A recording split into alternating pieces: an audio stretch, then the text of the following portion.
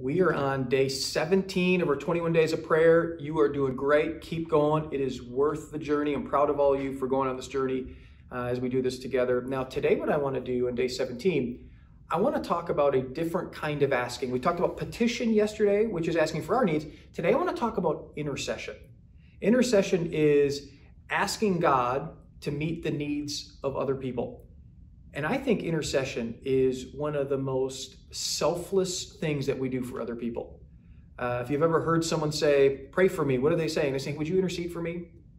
But it's selfless from the standpoint of we're taking our own time and we are seeking God on their behalf. And for many of the people that we intercede for, they'll never know, but we get the privilege of going to God and asking God to move in their life. And we get to see that and be a part of that. And we see that intercession is a very common thing throughout the entire Bible, especially in the New Testament. You'll see that Paul will often say, hey, pray for me as I do. And he talks about then what his next work is.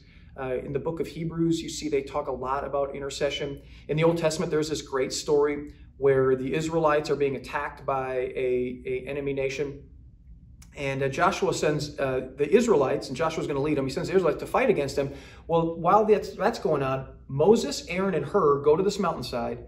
And Moses begins to hold his arms out. And God says, as long as you hold your arms out, Joshua and the men and the army will defeat the enemy. But when your arms go down, they will lose. And so then he enlists Aaron and Hur to hold his arms up. And the entire time this goes on, Joshua and the army of the Israelites defeat their enemies. What's Moses doing? Moses is interceding on the behalf of the Israelites, and it's having an impact in their lives. And that's the power of intercession. And so I want to give you two application points as we do this intercession type of prayer. Just like yesterday, if you saw yesterday, I want you to make a list of 2 or 3 things that you're interceding for others for. And once again, anything goes. Anything goes. And then the second thing is the same thing as petition. Here's how I want you to do it. I want you to do it boldly. I want you to do it specifically. And I want you to do it persistently. Boldly because we're invited to do it boldly and we can have confidence as we do.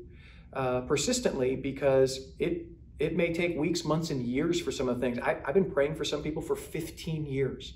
My grandma prayed for me for 24 years to find Jesus. And then specific. General prayers get general answers. Specific prayers, we see specific answers. And then as a result, it points to the work of God, not our work.